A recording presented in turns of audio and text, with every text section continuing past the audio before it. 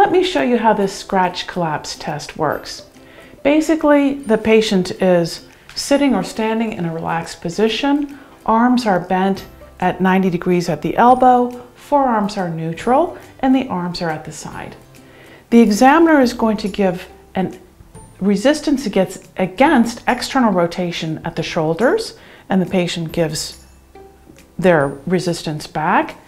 And then what the examiner does is they're going to scratch lightly over the region where the neuropathy lies.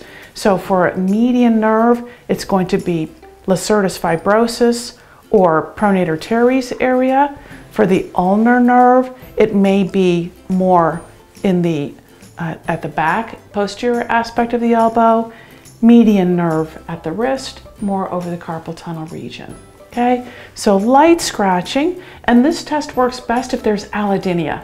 So I've added a little bit of irritation to the arm, and then we go back to this position and immediately test, and the patient should have a temporary loss of strength and external rotation. Thank you.